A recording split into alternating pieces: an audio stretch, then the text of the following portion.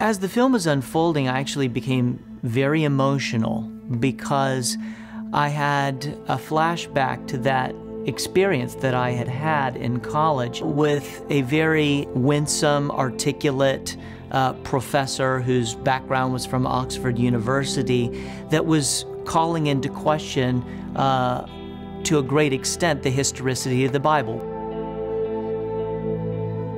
My faith was really shaken during that period of time in my life. As I was thrashing about in that sea of doubt, I was looking for something firm and solid to hold on to.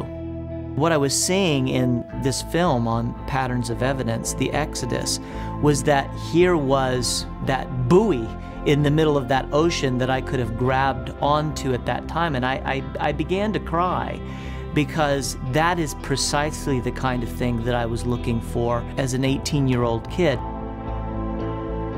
Something like this film would have definitely been a great encouragement to me at that time, and would have been a big game changer for me. And so I was so glad that something like this existed to speed up the process that took me such a long time to get through.